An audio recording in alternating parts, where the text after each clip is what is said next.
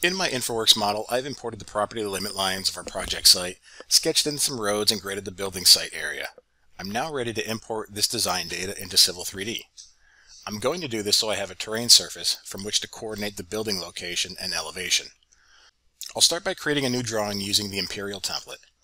It's important to maintain the same drawing units in each file so as to not run into any geometry scaling issues when converting from one format to another, in this case InfraWorks to Civil 3D, or Civil 3D to Revit, or vice versa. When I browse to my InfraWorks model, I'll be prompted to set a coordinate system since the default Civil 3D template does not have a coordinate system already applied.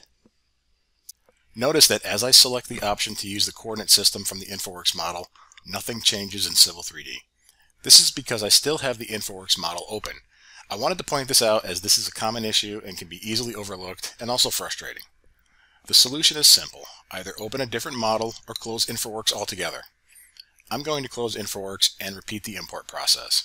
This time you can see right away that the dialog is different, indicating that Civil 3D was in fact able to successfully read the InfraWorks model data. Before importing the InfraWorks model, you can map objects such as surfaces, pipe networks, and more to match your company standards. You can save these mappings as a template for future imports.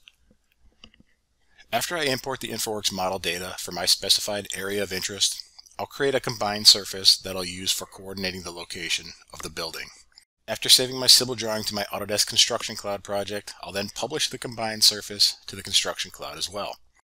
The published surface can be linked into Revit as a new topo salad object, and ensuring you always have the latest finished grade surface in your architectural model.